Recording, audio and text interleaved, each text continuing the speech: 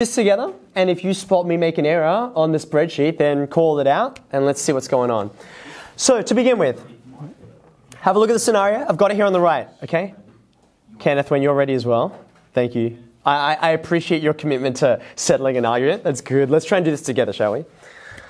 $500 annually, 4.5% per annum. So because we already set this up this morning, we can go and just change that to 500. Ta-da, numbers. And then we can go ahead and change this to 4.5. You can see that what's happened on my spreadsheet, by the way, is it's just defaulting to percentage points to like no decimal points. So I'm going to make my window here a bit wider. If you've not seen this before, next to your dollar sign and your percent sign, you can see there's some business here around decimal points, right? So you want the one that's this one, that's going to give me an extra decimal point of accuracy, right? You can press it as many times as you like, but it'll show you a certain precision, even if all of the numbers are in the background, okay? Of course, if you didn't press the percentage button, then you'd be wanting to go 0.045, classic error to have some decimal place business going on. All right, so then it says, what will be the future value of this account at the start of the 11th year? So my previous model only went to 8 years, right? So what I need to do is add another one. There's 9. There's 10. Now, just pause for a minute because I hear that this has been, people sort of asking about what's going on here, right? This is where it's really important. Do you remember last lesson when we were talking about annuities and we said there was more than one way to set it up, even when you're writing out the working, okay? This is why it's so essential to define your terms. And admittedly, it's partly on me. I haven't written down any working, I'm just showing you with the spreadsheet, right? But I did say it right at the top, and you can kind of infer it just by looking at a quantity like this, right? Amount here is defined as end of year. Does that make sense? As I've set up this spreadsheet, right? The reason you can know it is because, well, there's $500 at the beginning, and then at the end of year 1, when n equals 1, you've got more than that. So that must be the whole year has elapsed, and interest has been calculated. Okay, so far so good? All right, excellent. So this is at the end of the 10th year. If I were to just copy and paste this, what I have here is the end of the 11th year, and that is not what the question is asking. It says at the start of the 11th year. So what we would need to do the calculation is say, well, take that amount at the end of that year, and then at the beginning of the next year, a new deposit gets added, right? So that's what we've got here. I'll just zoom out so we can see the whole thing. Nope, not open the App Store. It's not very helpful. Let me just get this a little bit higher. All right. So this would be my answer right here to part A.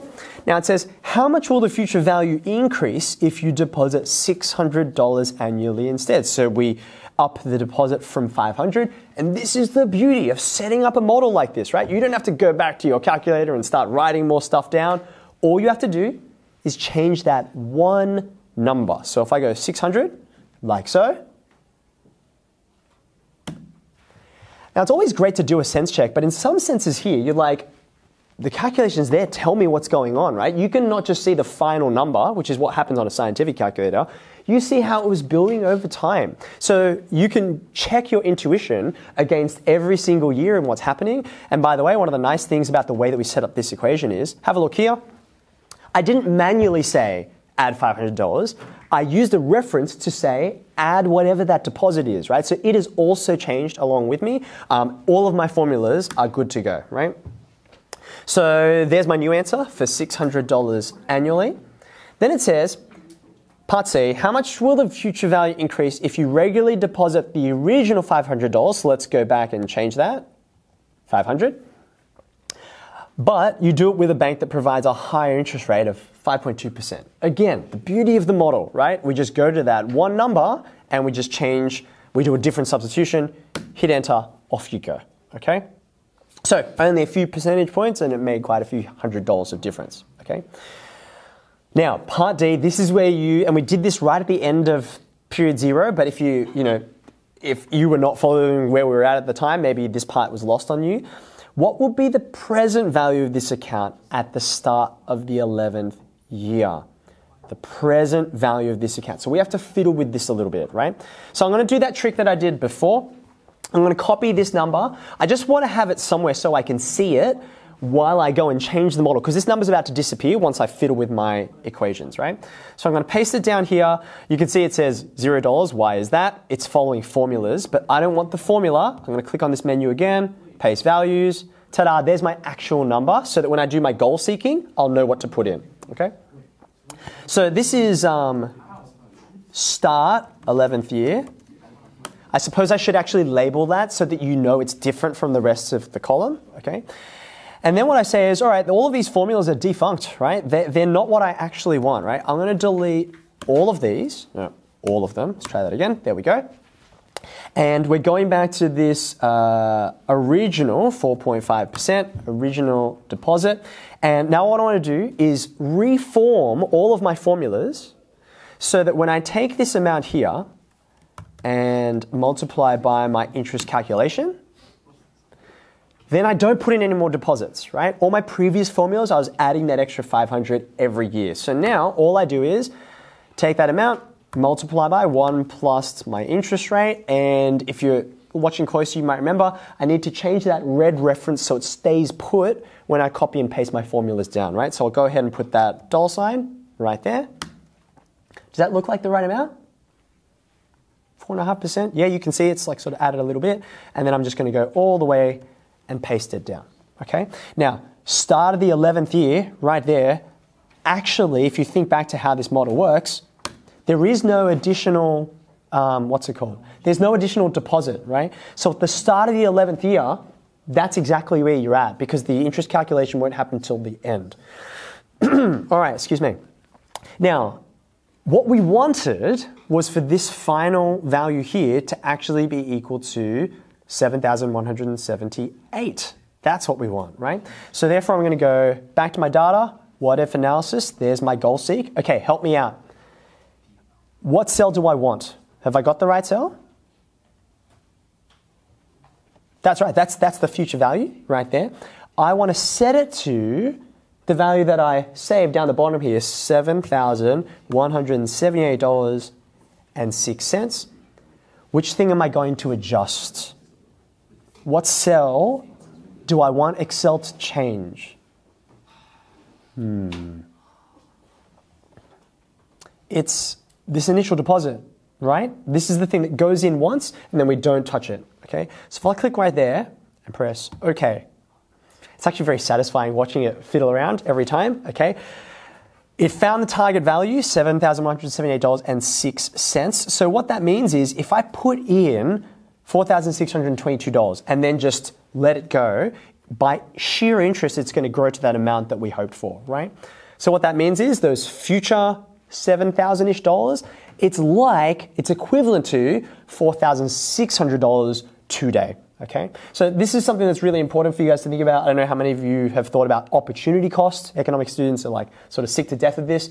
Opportunity cost is what you absorb when you decide to do one thing means you're not doing other things. So when you're putting those $100 in, right, this is kind of your opportunity cost, right? Today, this is what I'm sacrificing. All right, so there's part D, present value of this account at the start of the 11th year.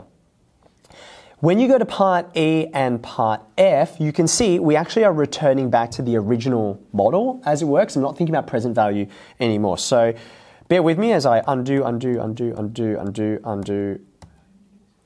There we go. I think that's where we're at, right? So I've gone back to my original model. When will the investment first surpass a value of $10,000? What am I going to have to do here? I'll give you a clue. Probably going to need to zoom out a bit. How am I going to change this spreadsheet? Jan, what were you thinking?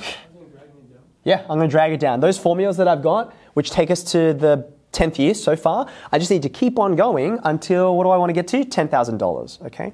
Now, just watch, right? As I do this, I'm going to paste down some amount like that. So clearly I've gone way past the $10,000, okay? But look at the question. It says, when will the investment first surpass a value of $10,000?